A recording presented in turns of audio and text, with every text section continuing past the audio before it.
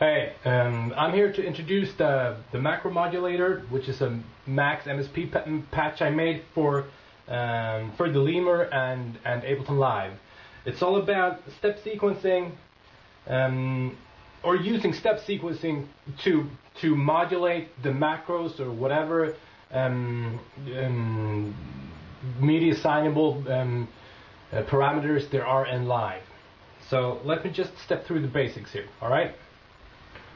On each page there are two macro modulators or two step sequencers with 16 steps, step indicators. We have buttons for selecting what tempo we want it to run in.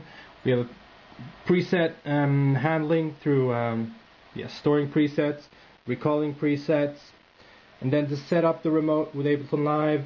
And also there's a slide time parameter, which I'll show you later. On the Max patch itself, things you need to do. Let's see if I can get a decent close-up. Well, you need to pick what media port you want to use for sync. In my case, it's the Mediocre port 7, and you also want to pick what port you want to use for sending the remote parameters out. And in my case, it's Mediocre port 1. And then, of course, make sure that the port for the Jazz server is right, and the IP for your computer is right. You set all this in the macro modulator Max patch. It's a very simple set. I have one clip containing just microtonic beats. Pretty basic. 4 bars like that. Nothing fancy at all, and this is what it sounds like all through, alright? I've set up some macros, distortion for the kick, snare decay, the cutoff frequency for the hats, and a filler cutoff for the whole group.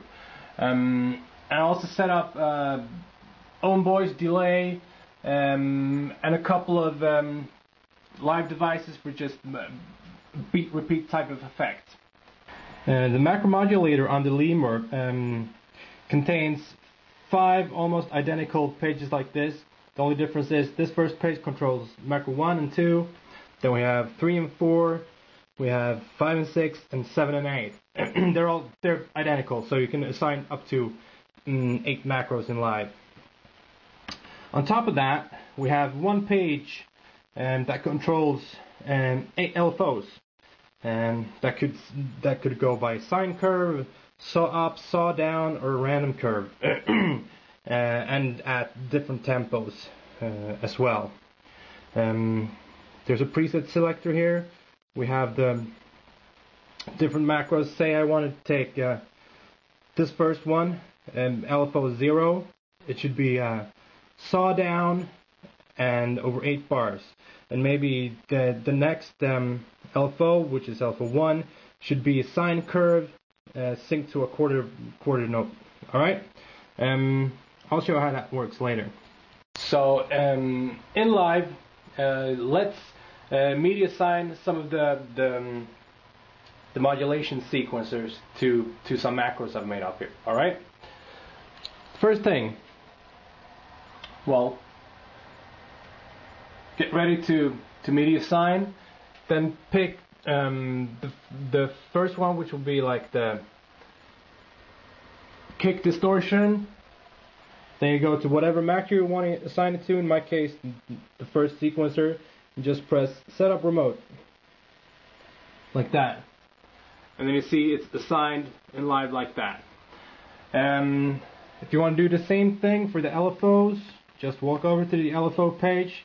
In case of like the first ball 0 or LFO 0, assign that to by clicking that button, and we want to have that to the hat frequency,